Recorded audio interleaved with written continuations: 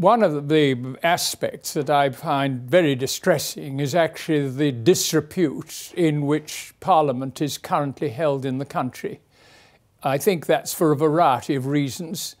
It's obviously connected with all the publication of sleaze and the suggestion that the people have got their feet in the trough. And sadly, that has come not just to the House of Lords, but also I do find it disturbing when ministers should be held accountable for funds that they say they've claimed and perhaps have not.